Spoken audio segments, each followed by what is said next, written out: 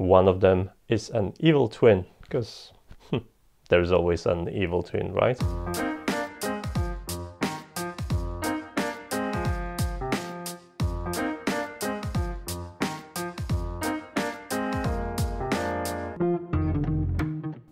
Hey guys, last time I was this excited about the product was when Sonoff sent me their ZigBee bridge. And if you want to know about this product, obviously there's going to be a link to another video here.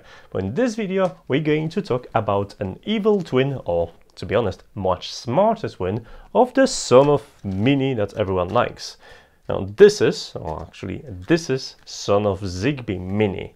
That's it. This is exactly carbon copy of the Sonoff Mini, the Wi-Fi edition, but using ZigBee protocol, and it's super cool. Available on ITEAD store for $9.90. It's quite attractive if you're looking into automating your lights and you don't want to take out your wall switch or invest into smart bulbs. Why would you pick a ZigBee version over the Wi-Fi version if ZigBee requires a separate hub? Now, I think the biggest advantage is compatibility with different ecosystems. I have no doubts that after a while you should be able to connect this to different ZigBee hubs and different ecosystems, and all the way around you should be able to import different ZigBee sensors, including TUIA sensors, into EWLink application.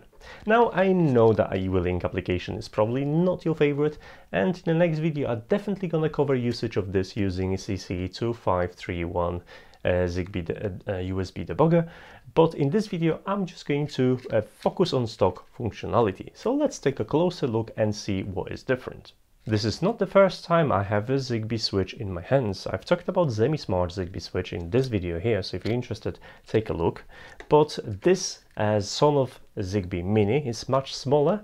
It does come with a single gang operation unlike the other one, but it also features less hardware issues.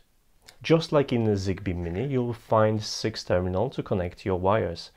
There are 2 terminals for live and neutral to power up the device, additional 2 terminals to connect the loop responsible for leading the energy to a light bulb, and separate, this time grey in color, a loop for the switch. Just bear in mind that the switch is actually using 3.3 volt logic, so do not connect electricity, the main electricity, into that switch, otherwise you will destroy the device. As you can see in a demo, I have independent control from the switch itself and from the button which is present on the device. But obviously you are interested in a smart functionality, so let's hook it up to a ZigBee Sonoff bridge, add a button to control it and see what it's like in use. After pairing the button and setting basic policies, I was able to quickly pair the device to a Sonoff ZigBee bridge. It only took a couple of seconds, and I could start the operation. Now, as you can see, there was almost no latency whether I was using button or whether I was doing it from the app directly.